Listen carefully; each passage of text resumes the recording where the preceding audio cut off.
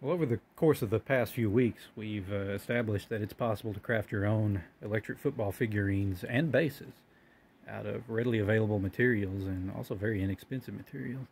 And to my surprise and delight, what we've discovered is that these figurines perform at a serviceable entry level, arguably as well as, if not better than, the figures and bases that come with an electric football game, with the added bonus that it requires absolutely no tweaking skills to get these up and running.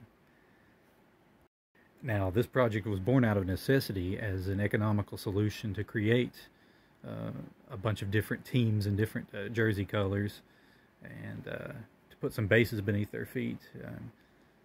If I tried to do the same thing with conventional plastic figurines and normal plastic bases, it would cost me hundreds of dollars. This cost me a couple boxes of cereal, a pack of cardstock paper that I've had for over 12 years, and I've only used one sheet on this project so far, some colored pencils, and printer paper. Now, these will never match the performance level of a plastic base on a good, or a plastic figurine on a good base, but you know, for a beginner or for a tightwad enthusiast like myself, these are the bee's knees. But the next obstacle I've set out to tackle is scale. Now let me quantify that.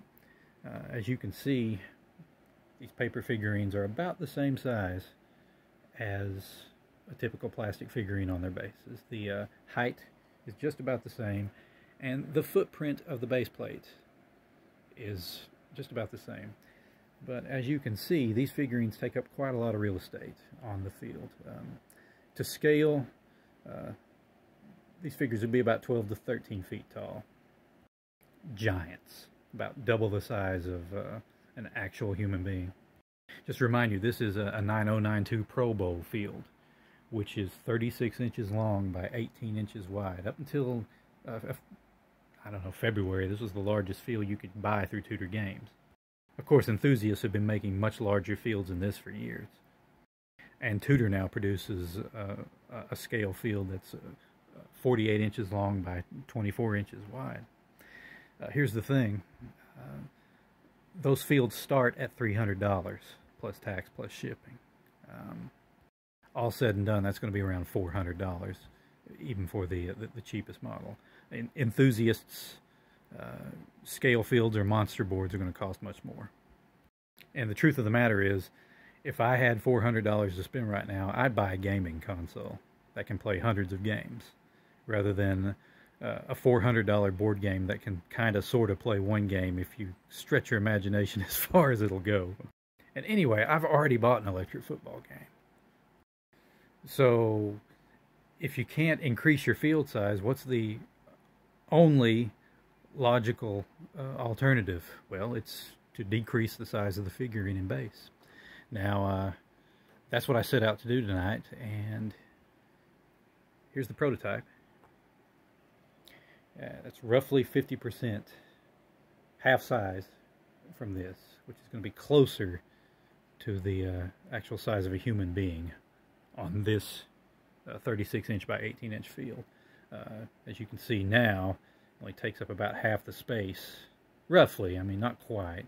Now the template, the figurine, the paper here itself is 1/2 size of this, and I just sort of had to eyeball the base. And of course, the prongs is just one of these rectangles cut in half. Now, was this any more difficult to produce than this? The answer is no.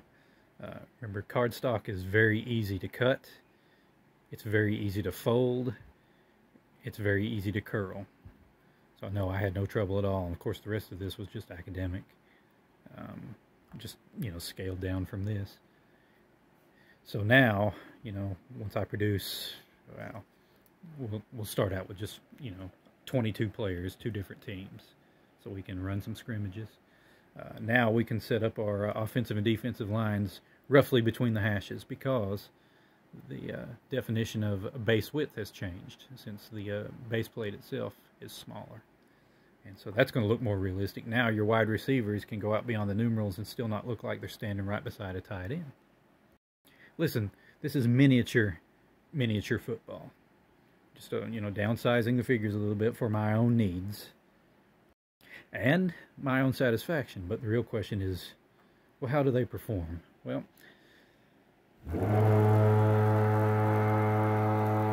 they perform as well as the larger paper figures. They are susceptible to falling over because there's no weight on them whatsoever, and these actually weigh less. So that's why I've got the motor turned down. As you can see, it still fell over. So there's another cost-cutting solution: lower battery power. Lower power means your batteries are going to last longer. Smaller scale might increase the difficulty of the game itself, particularly the passing game if you're using passing sticks, because now there's not as much surface area for this base to catch the ball with, and that's to be expected. And I'm okay with that. It opens up the run game a little. Even dive plays now are more feasible with the smaller bases, the smaller footprints, and an end run and an off tackle and your toss sweep play. Now, if you make some looping bases, you've got a lot more surface area here in the flat to swing around and get around the defenders. Let's just show you the size comparison with an actual plastic electric football figure.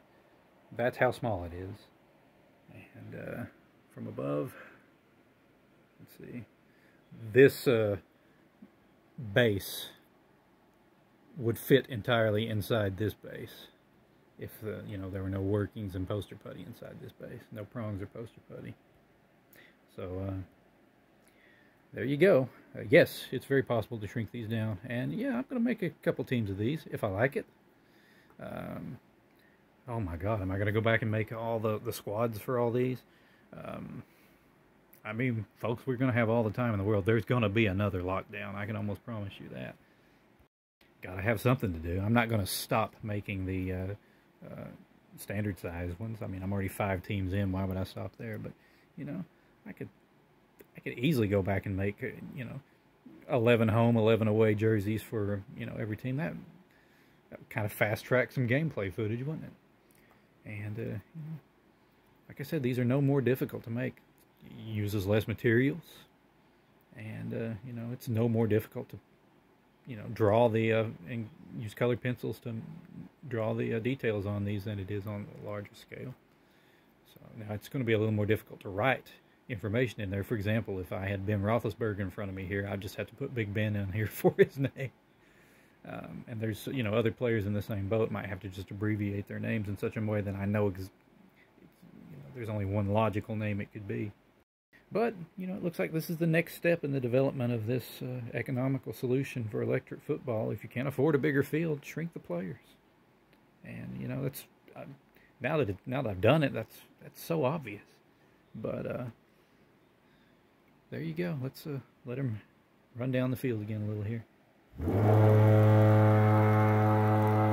Yeah, he's going to fall over on my field there anyway.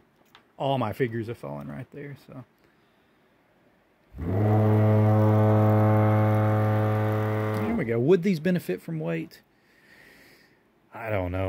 Like I said, the cardstock itself doesn't seem to benefit from much weight because after all, it is paper. It's just a very tough paper. But with this design right here, I mean, look like they're working just fine. So there you go. Miniature football. Stay tuned. I'll do some more with this, and we'll have fun with it. Talk to you soon.